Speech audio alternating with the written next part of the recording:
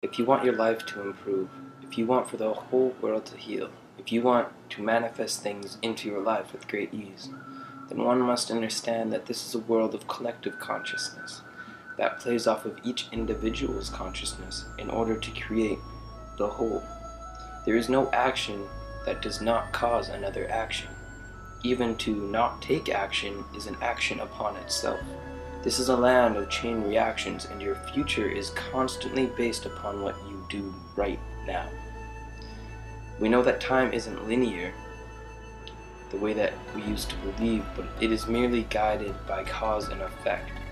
The future, the present, and the past all exist at the same time. However, it is the experience of now that you are caught in. And even if you were to travel in time, you would turn that time into your new now. When you think of the past, you notice it's a lot like a dream. Things are blurred and forgotten, and it's like it never really happened. It's like an imagination. And when we think of the past, we are noticing that which we truly aren't. You notice the things about your personality. You begin to associate that which everyone knows about you with what and who you really are, when it's really much more real to associate what nobody knows about you with what and who you really are. We are not basketball players, we are not musicians, we are not dancers, we are not even our thoughts, but we have been given this brain to act as a filter for what we are allowed to perceive in this dimension. And if you want to experience outwardly or inwardly into new dimensions, you need to learn to use the filter of the brain to bring in and out what you want to perceive. It's all a learning process, and in order to master yourself and your limits, you need to know that truly your limits do not exist. Knowing that this is a world of collective consciousness, the only thing you can do is choose how you want to perceive the things around you. If you spend your life attempting to become rich and do not complete this, then you are caught in a matrix designed to keep you here. The need to get rich is going to pull you back into this world after death. And to get away from death, one needs to experience the non-physical death of their lower self and to put the pieces back together. For when you have died here, you cannot die anymore.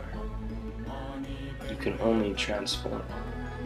Death would be a painful thing, and if you feel as though you are not done here, then you will stay. You will experience death. We oftentimes hear that ghosts are here due to unfinished business.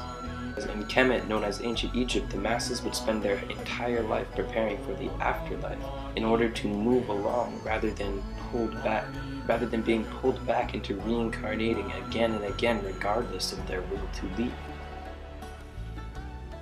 Most people are not happy with what they have and only want to have more, without knowing that what they're really buying are the distractions. Many people shut down when you begin to talk about consciousness, because if they can allow the conversation to stay on the surface of stupid shit, then they don't have to put up with the feeling that says, we've got a lot of work to do. They tire themselves out worrying about bills to pay, dinner to make, dishes to do, and other chores and such. When they get around to learning the real consciousness, they feel as though they are too tired to care. But their problems are not your problems. And to manifest quicker in this day and age, we must begin to understand the cause and the effect of the world. Mundane actions and tasks all day, while ignoring consciousness, causes the effect of being too tired to rise up.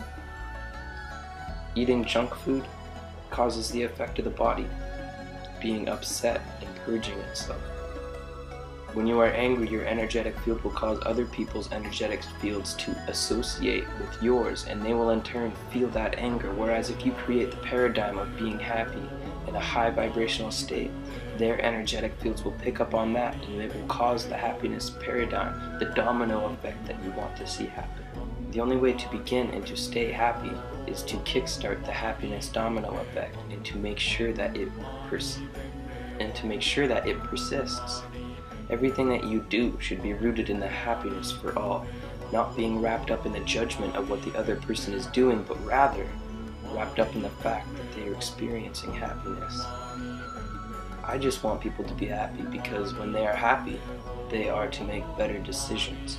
If everyone could do what they wanted to with their life, then they would not come home upset and take it out on their wife, or take it out on their husband, who will in turn take it out on the child, who will carry that to school and bully another child, and so on and so on. When you base your life around feeding those who are hungry, when you base your life around the betterment of all, you can begin to receive the same energy back into your own life. There is a scene in The Matrix where Morpheus is talking to Neo and a woman in a red dress walks by. And this was a test to see how focused he is, or if he will let consciousness slip, keeping conscious and creating the paradigm of happiness and joy. A paradigm of good decisions in nature is ultimately what you want to do, for you reap what you sow. If you believe that you have to prove who you are to anyone else, then you are still dealing with the mundane. You are trying to convince others and yourself of what you want to be. You don't have to prove anything to anyone. Just live your life and do what your spirit is calling you to do. When you are close to the full integration but not fully there yet, you will notice that you are living as the higher self for the majority of the time, with fewer and fewer distractions.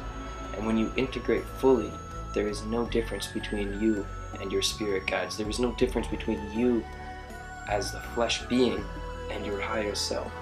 There is no difference between you and your ancestors.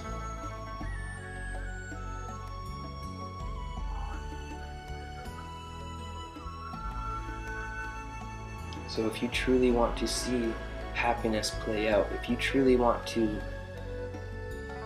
things to manifest quicker into your life, then you need to live by the rules of you reap what you sow. The wind travels border to border, with no passport or license. Namaste.